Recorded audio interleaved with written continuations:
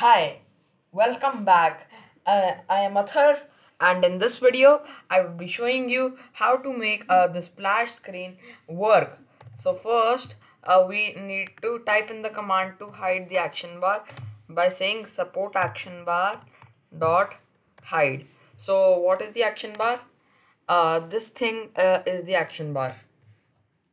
Now we will start writing the logic that after 3 seconds automatically go to the home activity. So we'll say handler dot post delayed.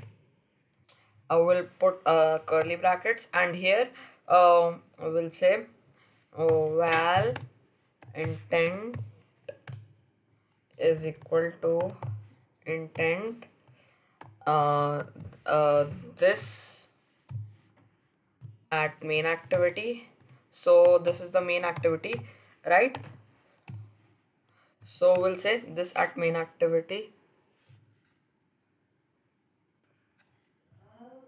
So be make sure that the spelling is correct, and then we'll say home activity, put two colons and say class.java.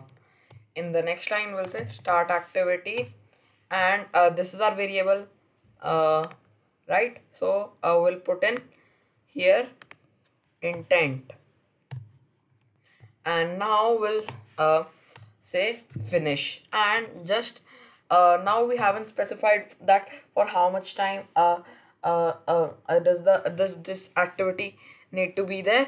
So that would be for 3 seconds, which is 3000 milliseconds, and we'll say it here.